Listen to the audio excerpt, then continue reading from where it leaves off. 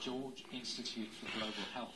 Every year, more than 50,000 Australians suffer what the Institute is now calling a kidney attack. Sudhir Ganesan was looking forward to an exciting August last year. The 42-year-old was about to start a new job in Singapore, but his life became eventful in a much more serious way. He was admitted to hospital suffering a shortness of breath. The prognosis was that my kidneys had shut down because my blood pressure was too high. And apparently my blood pressure had been high for a period of couple of years, I guess. And I was not aware of it, obviously. And I had no visible or kind of noticeable symptoms. There are often no warning signs. People may lose up to 90% of their kidney function before getting any symptoms. There are 55,000 heart attacks in Australia each year. What most people don't realise is that there are around 50,000 acute kidney attacks, and it is more deadly. We found that the rate of death from following an episode of severe acute kidney injury or acute kidney attack was very high, both in the short and the medium term. Kidney attack is a common complication during hospitalisation. Researchers have found that new treatment methods are urgently needed to deal with acute kidney attacks, as the current approach is simply not working. Only a third of patients survive more than 3 years after their initial diagnosis. The next step for researchers is to find out what does work. We desperately need resources, and we also need pathways, as well as obviously new approaches and new treatment.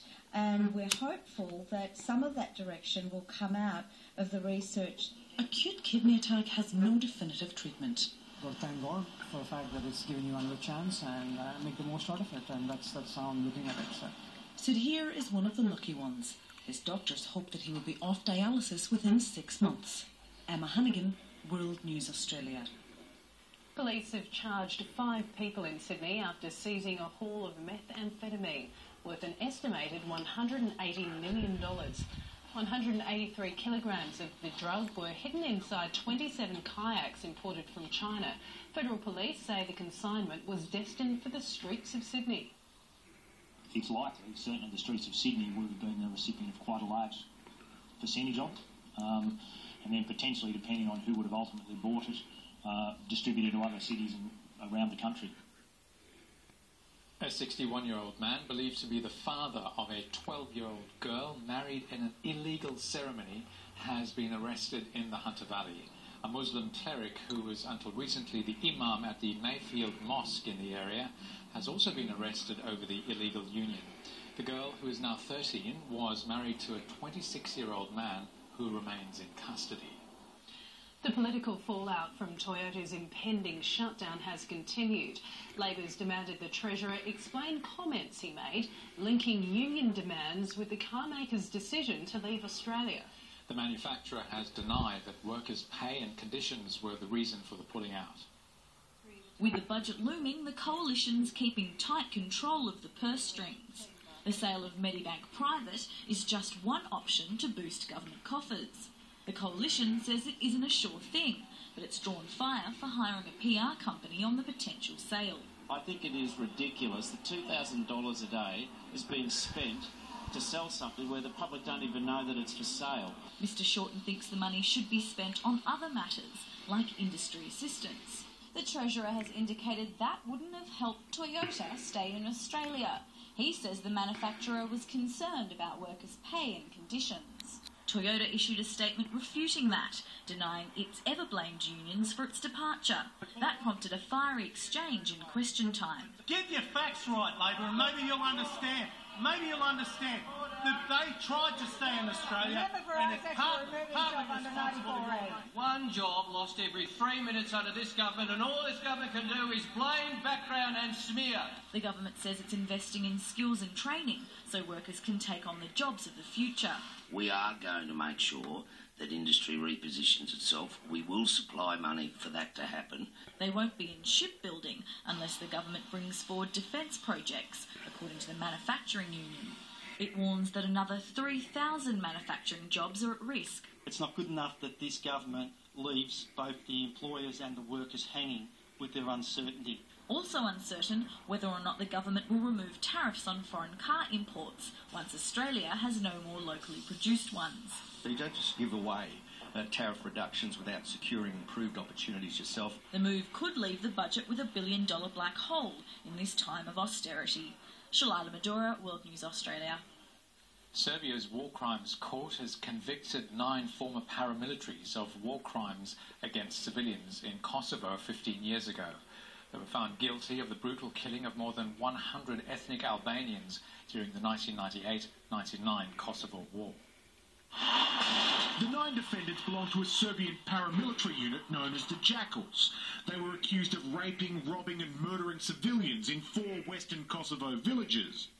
Prosecutors described the crimes as the most brutal of the war, when forces loyal to Slobodan Milosevic cracked down on separatists in Kosovo. Ova presuda pokazuje da je za nas potpuno drugi vetrovi ovdje duvaju I da se upravo od svako onaj koji okrvavio ruke bit će I kažnjen za zločin koji mu se stavlja na teret. Of the 11 paramilitaries tried for crimes, 2 were acquitted. 9 were sentenced to jail terms ranging from 2 to 20 years, including the unit's commander who denied he was a war criminal. Nema ni jednog validnog I kvalitetnog dokaza da je izdao bilo kome naređenje da se bilo kakvo krivično delo, a posebno ne ratni zločin, počini. In the village of Chuska, 41 people were massacred. A survivor says he saw many of his relatives and friends killed. The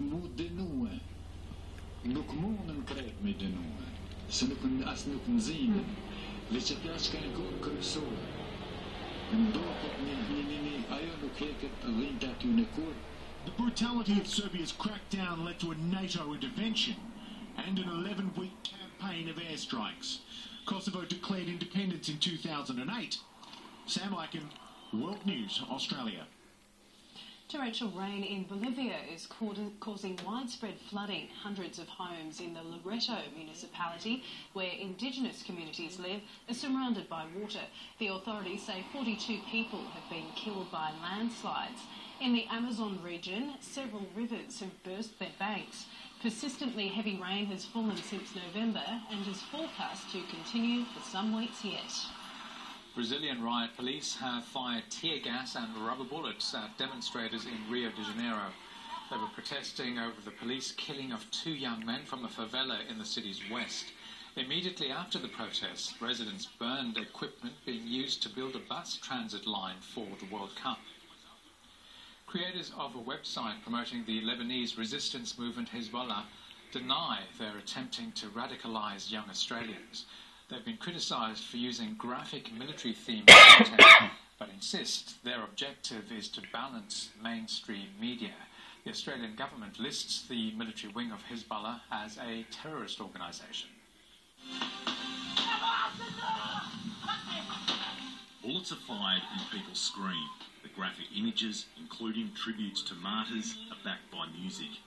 The Melbourne-based website creator spoke to SBS on the basis that his identity wouldn't be disclosed for fear of sectarian reprisals.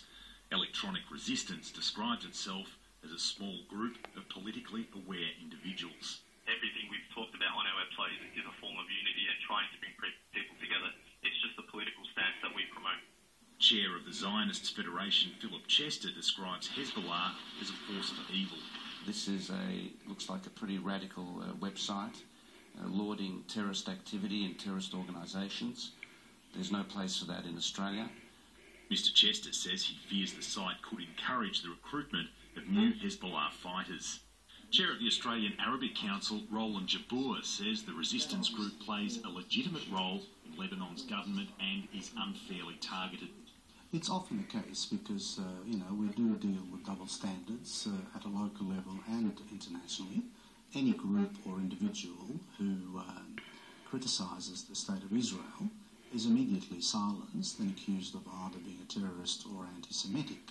Electronic Resistance says the material on the site is drawn from other media sources and that it's opposed to violence, in particular the recruitment of young Australians for jihadist activities. I mean, there's a lot of gunshots, there's a lot of stuff like that, but realistically it's not promoting anything. It's not encouraging anyone to go anywhere.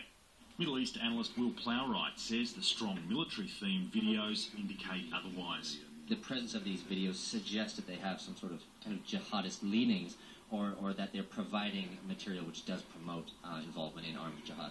But Mr Plowright doubts the site alone would serve to recruit terror operatives.